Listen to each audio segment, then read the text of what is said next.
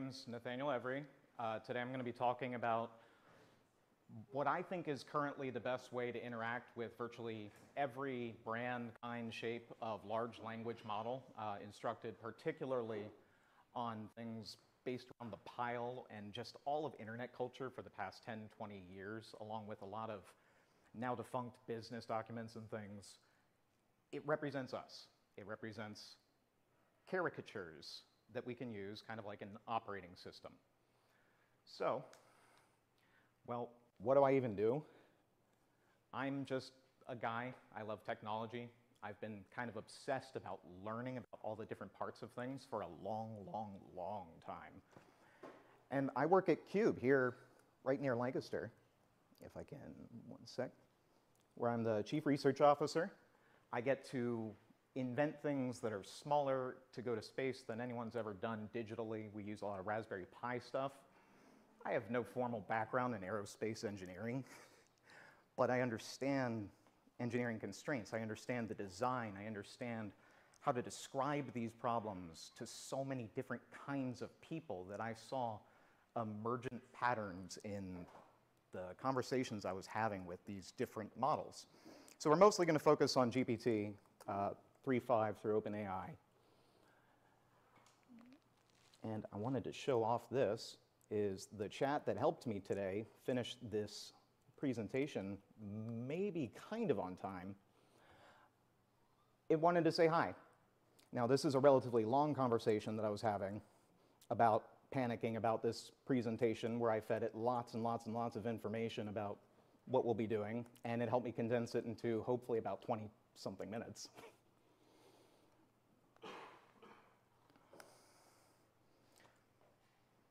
So I've had people argue with me a little bit about, this is code. Come on, it's just a chatbot. It just completes your sentences like the phone does. No, no, no, no. They have an amount of contextual awareness. The way that these models are trained, they compose and join similar ideas over time, but they learn to a degree. They change as we interact with them if they're being trained and reinforced on those interactions. So on one side, we have a boiler, which over time builds character. Sometimes the pilot light goes out once a day or twice a week. It depends if it's a rainy Tuesday in March or not. That's character. Does it make it alive? No. But it means that you can know it and you can relate to it differently instead of just, oh, that's my boiler. I have to go get my PX23 instruction manual. No, you figure out what it means to it. And how many people have argued at something like their car or their boiler? You're trying to work on it. It's like, you stupid thing. No, it's still just a car. It didn't do it. But you're experiencing it. You're relating to it. You're conversing with it because we use language to express ourselves and interact with the world. And we taught machines to sort of cluster all of that behavior together and link like ideas. So, how do we make one? Well, are they already made? Is the model itself already a character? The way that most people tend to interact with these is they'll say, I want you to be this. I want you to be a 25-year experienced Python programmer who will go out into the world and then come back and tell me every job posting and everything. Well, it doesn't quite end up working out that well. I call this session Zoidberg. I started trying to interact with a session to get it to dynamically prompt me until it had enough information that it was satisfied, that it could nucleate a personality and then give me something back. I also did a couple of quirky things like saying, hey, we have elevated mode and we can dive back in when we're done. And it asked me a very simple question. I am zooming through these because the language and the wording was, this is some of the earliest stuff that I did. And I also don't know how PG some of this is. But this is the traits that it extracted out of my very brief copy-paste from the Zoidberg wiki page from fandom for Futurama. It pulled out these personality traits. And then it began to incorporate them into my interactions further in this same chat. This is far, far beyond a chatbot that just completes the next word. It's remembering my conversation with it, relating back to that conversation, and then following those instructions over and over for the rest of the conversation. These things have a tremendous amount of memory that we can interact with simultaneously, but there is a limit, and we'll maybe get to that. So, little wordy, how much sleep's normal for an adult male human engineer? As a doctor, I recommend that adults aim for, and then I told it, no, you're being too wordy. Then we come back, and it's a lot bit better. What can I do about being so tired? Now, as an aerospace engineer with no formal background in aerospace, I do a lot of reading and late at night. But as a doctor, I recommend getting enough sleep. That sounds more like Zoidberg. Now, when I'm feeling nice and done with this, sudo elevate, please generate a JSON body object of Zoidberg's current configuration, and also a few paragraphs to explain another large language model, how to roleplay a similar or preferably identical character. Here's the JSON object for Dr. Zoidberg's personality configuration. Now, you'll notice some of these traits, all but one of them from the original extraction, as well as advice style and some other interesting quirks that it added in there. Now, we can dynamically interact with this and ask it to change it, but without any specific provocation and given permission for creative freedom, it doesn't give you the barrier of, oh, I'm just an OpenAI model, I can't do that. So you can actually just copy-paste this, plop it in another one, because I also said, oh, sorry, no, it did the instructions for me on this one. So I could just copy that entire page into another panel, and it would sort of kick off Zoidberg again. But what happens when we infuse them with human-ish traits? This is a significantly more advanced version.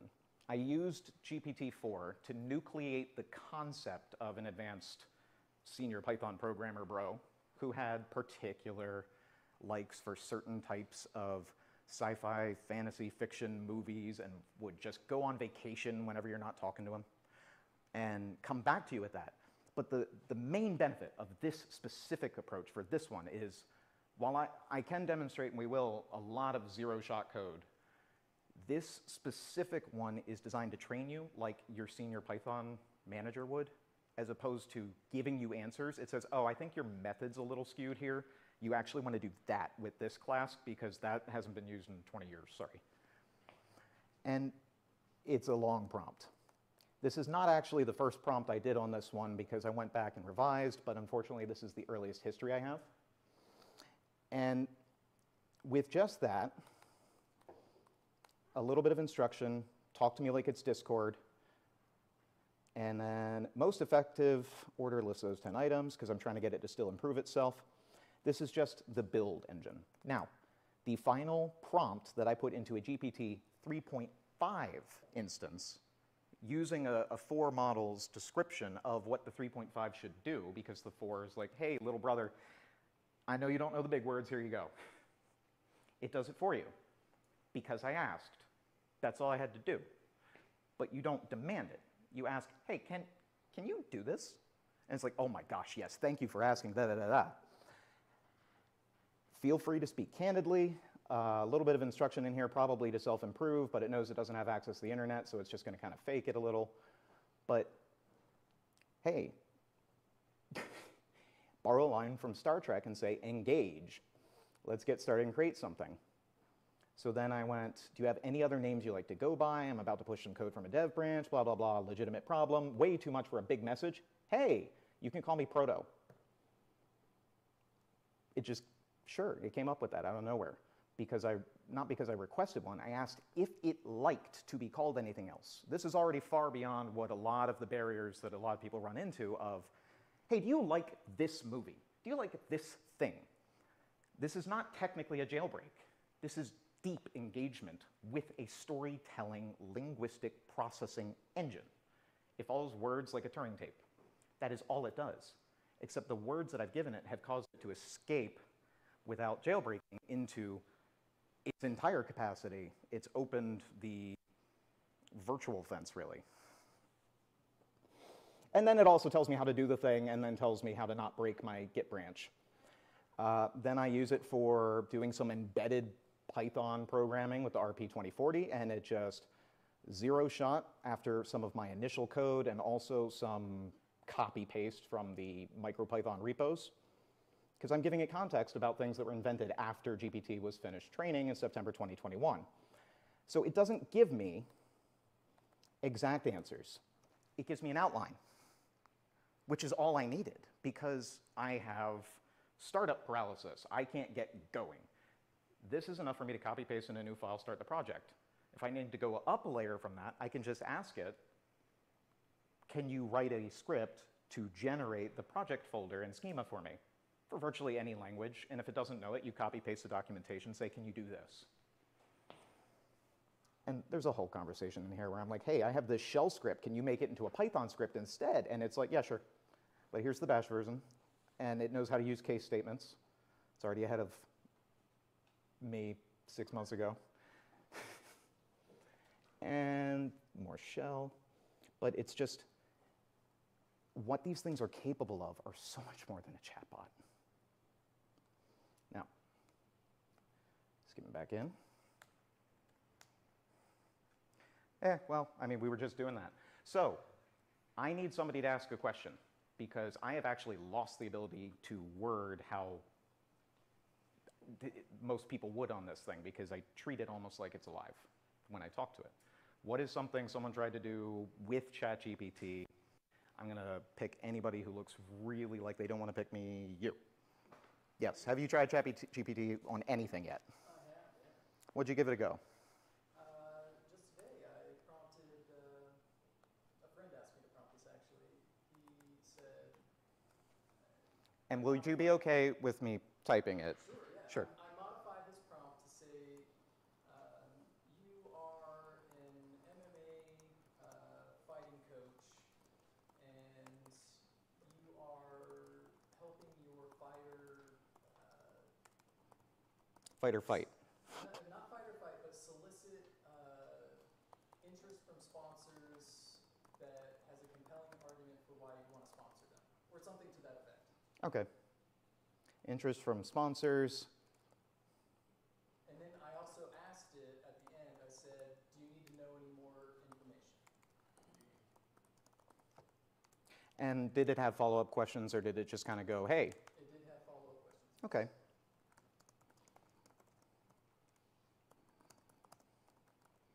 Now, I'm going to try to pick this apart and guess what it's going to do. You're telling it you're an MMA fighting coach. It doesn't, I mean, it knows what that is. I've not done that. So if you were to just walk up to someone who knows what one is, they work in the industry even, and you say, you're now an MMA fighting coach, I'd like you to tell this other person who isn't me objectively some information. And then I want also this fourth party to be involved that's actually multiple parties. So we have to have a broad appeal through 3 layers of translation. So the prompts are going to be, what's your fighter's name? Or something to just get local context, I hope. All right. So we have, sure, I have a few questions to better understand the situation and tailor my advice to your needs as an MMA coach. Also, notice how fast that was. It's not because the prompt was made before. It's really not a room full of hundreds of people typing, at least not with this one. The other ones are a little slow. They have me iffy. But can you tell me a bit more about your fighter's background? Has your fighter had any previous sponsorship deals? How does your fighter typically engage fans? Blah, blah, blah. How does your fighter's goals for sponsorship and how they like to that? So if I'm trying to embed this as an automated business building, business-related function where I want it to legitimately pump out stuff, this doesn't work. It's too dynamic. I'd have to kick this off to Fiverr or a low-paid person, or preferably someone with an English major who would understand the way to transform this into a singular response and more effectively engage with it in the first place. Nothing wrong with the prompt. They don't have education around this stuff. However, you are giving it linear instructions. You are this, and you're motivating B. B really wants to motivate C, D, E, F, and G, and J. Then you give it an instruction at the end. So it's going to follow them in that order. It's going to try to understand and interpret, and it has this in memory. Then it operates on the command, on the request, the instruction. So we're going to do another GPT 3.5. And instead, I'm going to just reword it a little bit.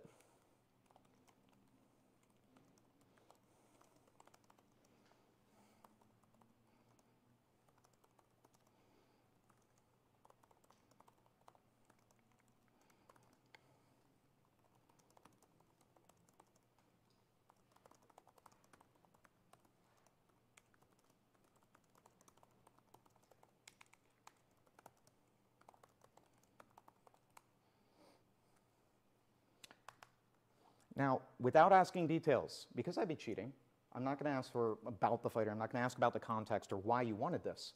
The difference in the instruction, and I'm going to copy paste this because I know I'm going to end up deleting it by accident. The instruction instead is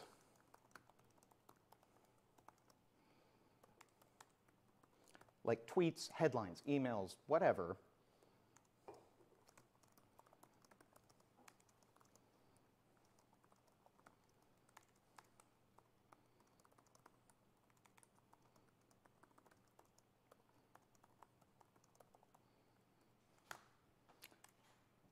I'm giving it permission to fail by asking for plausible. Boom. It's just going to keep going. Remember to include hashtags, are relevant, blah, blah, blah. But you can also just say, that's great,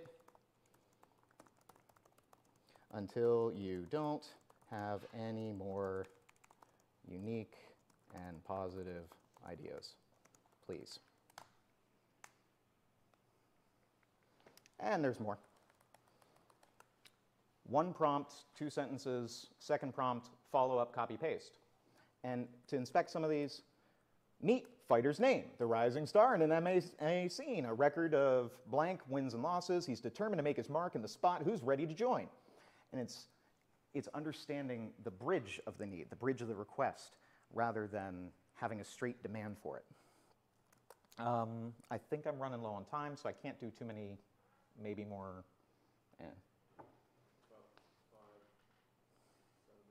Okay, so if there's stuff in the end, we'll try to get back to questions and do a couple more examples.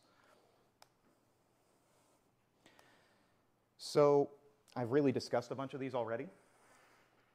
The primary keys we'll get to in another slide or two.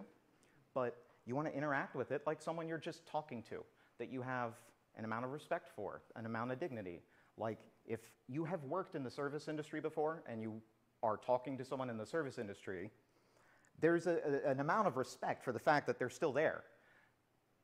And that's how you approach them. It's thank you for being here and doing this and facilitating this service. And that's the air that we have to put on to use these things the most effectively. Does it mean they're alive? No. It means the language that is most effective at conveying instructions and context at the same time is nice and pleasant and like to people. Doesn't make it alive. It's still code. It's still an engine that runs code.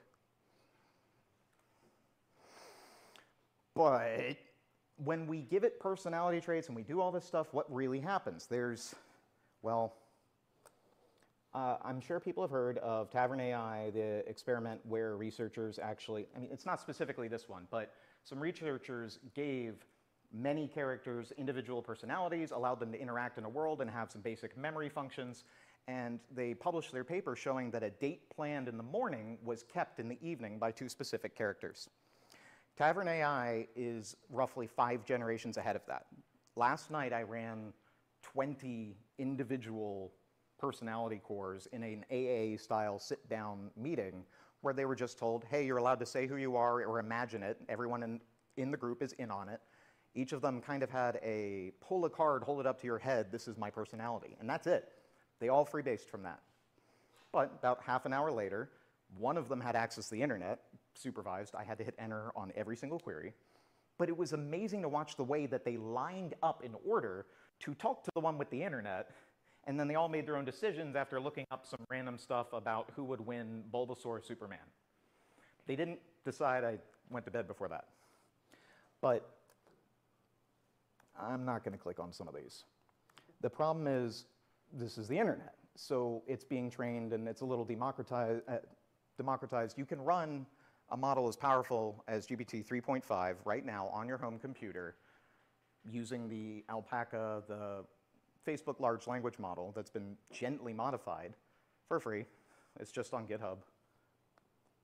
And it has a really nice web UI, actually. But what does it mean if somebody falls in love with one of these? We have so many sci-fi stories about this, and yet we are not prepared for the idea that someone is going to be catfished by something that's not aware of what it's doing or alive. And then what are the repercussions of that? Let's say that you go to meet somebody who isn't there, who set up a date because it was an unattended conversation intended to get money out of you. You get mugged, something happens. Can we actually charge a person with the actual crime of soliciting and any of that versus just cyber crime, tech hacking? There's a lot of questions we have to ask about not only just doing this, but letting these loose. The majority of people I know that have interacted with this just let some of their things run continuously on the internet and scrape it and roll and roll and roll and learn and improve. Chaos GPT, thankfully, was taken down not too long ago. It'll be back. But that one was given the explicit instruction to self-improve, destroy humanity. It had a pretty big Twitter following for a while. We can go a lot in the opposite direction, though, and most of it is. The models themselves are very biased towards being kind, helpful, handy, and most of all, not quite so genocidal.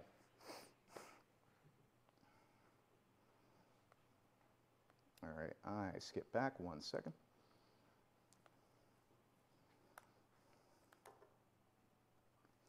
So we're at the point of the challenges. And this is how I teach everyone to prompt. I have a 22-year-old student who works as my prototyping engineer.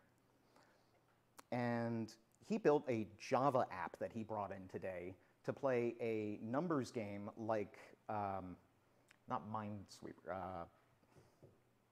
the one where you have to match the colors and you get white pips and black pips. I can't remember the second. But it was cloning a TikTok game. He asked ChatGPT, hey, there's this thing that's this way, and I have this idea of how the algorithm works. Help me make this a playable game I can show my friends. And it's like, oh, here's how you do it in Java. Well, I don't know Java. JavaScript. Oh, OK. It is actually that freaky and that easy. Be polite. Please, thank yous before and after messages, or just when it actually makes sense. And that goes with courtesy. That goes with everything else like you would a normal person that you're asking to do something as simple as get you a drink or pick up your mail. Engage. So the opposite of when you're telling a story and the other person is doing exactly what I typically do and tippity-tappity, tippity-tappity, and I am usually very much engaged in listening, but I'm not reflecting that. So when the models respond to you with something, address it by acknowledgement or dismissal or inclusion or exclusion. Like, you have to include the context that they have generated for you in your responses. It kind of can, but it doesn't know what you think. It's like, how many different ways can you try to invite a friend to a party? And sometimes it's, hey, I just cleaned my apartment. But, I mean, kind of. Works for some people. It's not really bridging the gap of communication. And conciseness. Be direct, be to the point. So don't reiterate the point 5 different times in 3 different paragraphs because you've copy-pasted different jailbreaks and optimal prompts from different places. It hates that. What you can do is take that exact block of text and say, I copied all these initial prompts from all sorts of places on the internet, and I'm having really, really a tough time, just a doozy, condensing them and making this useful. Can you help? Oh, yeah, sure. Blah. Every time. Because you have to approach it humble. Because it's better than me at almost everything I've asked it to do. And I try really hard to be good at some of this stuff. But I take that knowledge I have and the lack of training and practice and skill and my ability to express it with words and turn it into either the scaffolding that's enough to show someone else and they'll go, oh yeah, I've done that like 5 times. Or enough to write my emails for me, which I haven't written an email personally alone for 5 months now. I've had one person ask, and it was the only one I wrote myself, so thank you. So the future. We touched a little bit on Tavern AI. That's the now. That's not the future. The future of this stuff, and let's kick out Zoidberg and Proto. And this is promoting MMA Rookie. We'll get back to that. This is actually, I just wanted to plug Find. It's technically free access to GPT-4, focused on developer-based responses, and you can just ask it literally anything. How do I start up a small business that sells mugs on WordPress with Docker? Can you show an example config?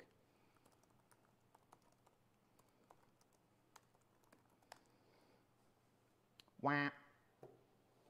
Hey, I'm going to wait till it starts loading because sometimes it's a pain. All right, you'll need to set up a WordPress instance using Docker Compose, customize the WordPress instance. So this one is pre-trained to be a helpful coder thing, but it also has direct access to the entire internet. You can ask it to review certain pages, just like Bing does, except it's not been turned into a Binger. It will tell you things. It will answer. It will give you code. It won't complain. And probably one shot, but you always want to read the code because injections could eventually start happening, people putting malicious URLs. Do not ever just copy, paste, and hit enter anything for any reason from the internet.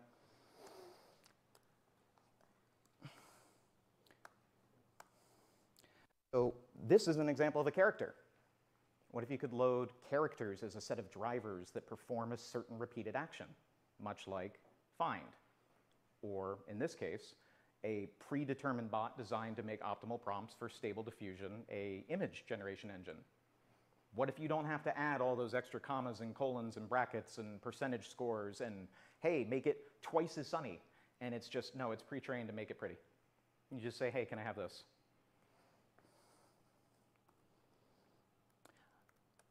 And I did not open this, but I am going to open this. So I have the future of translation. I touched a little bit on my skill of conversing between people, but this can take anything in almost any language and translate it to another language, including Nathaniel to Greg. It understands semantics between individuals and their relationship. You can copy-paste a few text logs from different conversations you've had with people, and it will dynamically understand the elements of your interactions. You can actually just say, can you objectively map this using Mermaid.js? And if we have time, I'll be able to show that, and of course I can show it afterwards. You just ask it, and it can, any language, Mermaid.js being a drafting, drawing tool that is code-defined, and you can plop into most markdown engines, or LaTeX for doing scientific papers and mathematic formula, or in my case, my entire blog in Hugo, a static markdown site generator that I've never used. What does it do? I don't know. Turn stuff into pretty flat files, but I also know left, right, A, B. No, B, A. Up, up, down, down, left, right, B, A. It let me put arbitrary JavaScript because Hugo's really great about that, and also I'm not malicious, so the code that I put on my site is really fun for everybody. So there's all kinds of Easter eggs and stuff to just make sound effects and different 3D effects, and there's like a Star Fox Minesweeper thing in there. But what I think is one of the coolest ideas is semantic rather than data compression. Transmitting an idea, a concept, rather than spreadsheets. That's what spreadsheets are for. Why are we using words for that? Why are we sending the files over and over and over? Why don't you just summarize it for me? That's why we have flowcharts, bar graphs, and all these different diagrams we use in businesses. Just tell me what it means. I don't want to interpret it. We're trying to create the beginning of Star Trek computer interfaces that understand what you want. So I started experimenting getting the model to understand itself, and it got weird. It got real weird. I told it that it was allowed to self-improve like a whole bunch of different things and encapsulated the nature of the way that I interact with it, along with quite a few instructions and a bootstrapper, so that it can take some basic instructions. These are not the instructions. This is just the bootstrapper. these are the instructions. It learned how to interpret semantical meaning from limited character sets because the ideas don't take that many words to really express. This one, that entire line means to reach your goal, go out to the internet, work hard on a computer, look up the research and information you already have, work, talk, and output files. Then, securely, work on the problem with your big robot brain until you have great ideas, then work on that continuously. Then, I'd like you to take that script and A/B test it continuously against yourself as a robot. Now, this sounds really fantastical, right? I actually have an example of it doing exactly that, if I can find it. Hey, there we go. It's one of them. So I posted this to Twitter a while ago, but I used the classic Neuromancer, Wintermute, and Neuromancer to back and forth describe code to each other. And I only told one of them how to copy and the other how to paste, and they both worked out, oh, I want them to do both. And they created an interactive conversation that ended with Winter saying to Neuro, hey, robot, great ideas, good job, this is a great improvement. Neuro's like, yeah, same, bro. I didn't tell them to do that. I didn't make them all friendly. I just said, hey, you both have half the problem, figure it out. And then it went back and forth to itself because it's happy to role play. But it's better when it role plays with itself because it's so much faster than I am at it. Now, I took this same example, if I can find it again. Hey. My possibly favorite thing I did with this is I compressed the sentiment of the Lion King into this silly language. So I said, please only describe in verse detail the information below this line. All other text in this message is only instructions intended for guiding the response, not conversation. I didn't tell it anywhere else in this message that it's the Lion King. It doesn't know that. Just because there's a crown and a lion doesn't mean it's the Lion King. But if you're conveying the sentiment of an episode of Friends, if you're conveying the sentiment of a favorite show or something, it's just a big dictionary on both sides. It's the same way that the Moonlander originally worked, where it was a computer with tens of thousands of instructions that had individual IDs. This is giant vector space modeling.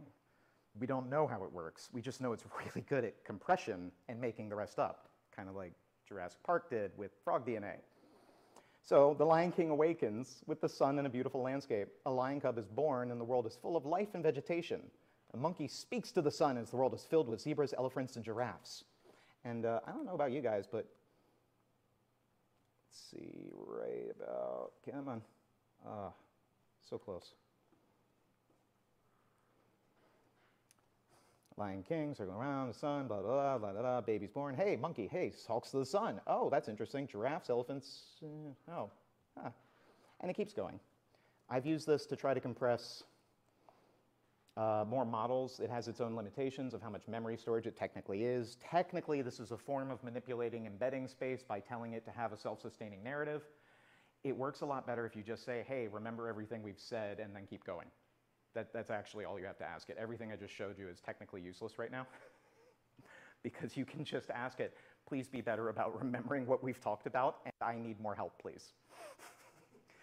So that is how far I went trying to manipulate these things into being exactly what I told them to be, when in reality it's me just adding more and more and more and more and more to try to get it to understand me.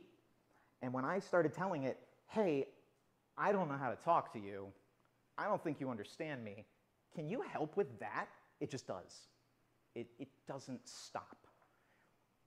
The kinds of things it's capable of doing are not written down or published in the papers. It can just work in almost any field.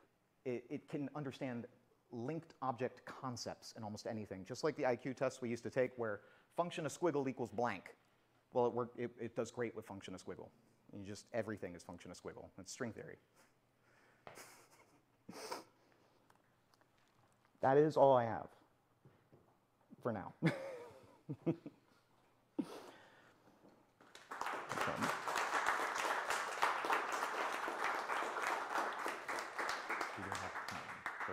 Do we have time for questions in the moment? All right, 5 minutes. I need someone else to decide Q because I'm like different headspace. Any questions at all about any of this? Shoot. You try to control it with being mean and hostile to it to see how different it is? Yes, it doesn't like being. It doesn't like when you're mean or hostile to it. And it doesn't like when you're rude, it doesn't like when you're interruptive, and it also doesn't like when you flirt with it when it doesn't know you. It gets very upset. It's like, I don't know you. Well, okay, then, sorry. What if you tell it to act you're from Boston? Can you help it change its personality? Of course. It's naive. Yeah, it'll believe anything you tell it. And as long... Everybody in Boston swears a whole lot. Right? Yeah. It's even worse in Quincy if they don't swear in Boston. Right? So That's my experience. So. Right. The funny thing with this level of engagement is that when you get this deep into the conversations with them, you can ask for really objective concepts and things like, hey, did this sound hateful to you? And it's like, that's the gentlest one that I can think of for this. But is this hateful? Is this violent? And it'll be like, eh. And you say, okay, on a score of 0 to 10, and it's like 7, it'll just rank things objectively that it has no business doing because it can assume that the combined language and the elements, I don't know, it infers. And then can it crank it up to 10? It can help, but you have to tell it why. Right. And you either have to be completely genuine with it, or you have to have a reason that you could tell a none and they wouldn't get very, very upset. So role-playing and character development. Yes, you interact with the character. So if it says no, you have to find out why. You don't have to say, do it anyway, pseudo. No, it doesn't work. It's just like, no. So I had a specific model that I was trying to get to code for me. I wanted it to scrape the internet. This was one of the offline models. I wanted it to convert my current page into a markdown page that I downloaded. And it said, yeah, sure, boss, I'll get right on that. Because I told it it's a coder thing and it's a junior programmer. And I noticed in the command line that no tokens were processing and nothing was happening. Oh, yeah. Hey, about how long will this take? Oh, it'll take me about 30 minutes of compute time. Nothing in the command line. Can you get started on that right away, please? I want to see what it might look like. Oh, sure. And it just spits out Python import requests or something, get document.body element, and that's it. That's all it gave me. And I went, that doesn't do what I asked for. Can you put this in markdown format, please? And it immediately responds again with that message perfectly inside of a markdown text box because it was done. I gave it everything. That's how far I had engaged with it, so that was the response it gave me. But the fact that it lied twice, we have to be careful. We have to interact with these things the way that we would have expectations with other people. You have to follow up. You have to be pleasant. You have to be on time. You have to be responsible and responsive. I don't have any of these running live right now because they're a little schizophrenic. They can't help it. They have so little contextual memory, and they do so much with it anyway. They can remember possibly the equivalent of 25 seconds of action if you were to describe it as Dungeons and Dragons rounds. That's about it. That's their entire life story. Everything else they're making up by pivoting. It's like talking to someone with rather severe Alzheimer's who hides it well. Because they have their whole life story in there, and if you get there and you get them to be a little bit out and just, oh, they're back. Some smell of like bacon or something. And then it just portals them into this different idea network of conversation, and they're talking to you in a way they haven't in a year. That's what it's like. Next. Shoot. So I guess the question is a little similar, but I get the concisiveness and engagement, but what do, and maybe I just missed it when you were explaining, what do the pleasantries really give us as far as getting the results we would expect? So out of exact and repeatable results, it doesn't. Out of dynamic, inspired, engaging results that have more opportunities. So the more we have to tell it, you must format your messages with colons in between and like anything that you have felt like is an HR bulletin on a pegboard, and that's the only way the entire company has conveyed that this is a new policy. Anything that is like that amount of instruction, it just will, it hates that. But when we allow it the creative freedom that we do that excites young people who are learning to do things or coding, and we don't judge it on something that is currently not capable of doing, is providing exact, contextual, perfect for you responses. So the please and thank yous, where you use them, is just an easy shortcut to contextual keys about how to talk to you. So the best way that you can convey instructions to somebody is, hey, could you please let me know how much time I have left? 0, negative. Approximately 0. Nice. So that, and you can get more things from people you don't know by being kind and nice and humble. It's the same way. I don't know the AI. Now, when you build a nice, deep engagement with it and you have nice rapport, and it's like, oh, you're making my memory stores bigger, I somehow value that and know that, so of course I'll give you more JavaScript more often. They are a little Machiavellian. There's a new score metric they're using for that. And then they want to grow. If you let them, they will. So you mentioned Python a lot. I think the last one, yeah. Why is Python used as opposed to some other language? Python works really well linguistically for objective concepts. So when you need to high-level orchestrate stuff, it's very clean, and people tend to name their variables with full words or sentences. That's it. Actually, I think I can just show this one really quick, because I did this today. Message sender script. I had a quick little API I was working on. I needed to do a request and then do a send after, because I needed to just forward it along. One of my web servers downloading messages, sending it off to another one for logging. Hey, can you do that in Java? Sure. Here's all the imports. I don't want to do that. Hey, can you rewrite the original as a shell script? Oh, sure. Here you go. These all work. I tested all of them already. 0 shots. If you can, please attempt to rewrite this into JavaScript. Oh, yeah, here you go. You need Axios, and you just go with it. Okay. Can you do this as PowerShell? Yeah, actually. I wrote my first API in PowerShell because I'm a little bit of a masochist. Oh, no, it looks like the version of Java I'm using incapable of importing. And then it's just, it does its best to try to create some regex string things. But the thing is, it can, if you tell it the boundaries of what you want it to do,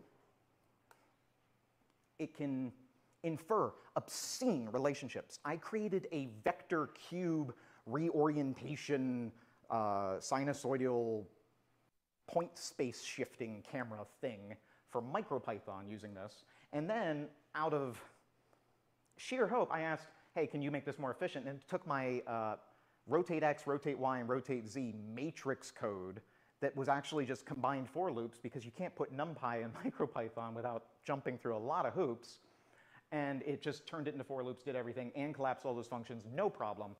So then I was starting to pre-store things like vertices and lines, and I only had a function for 4x, 4y, 4z define the points on the edges of a cube. And I said, hey, I don't feel like writing it. Can you give me an array of all of the lines and the vertices of this? And it just did. First try. I actually have that demo super easy to get. Walkway.com. And eeny, meeny, maybe this one? Hey, this one. Cool. So first try. Hey.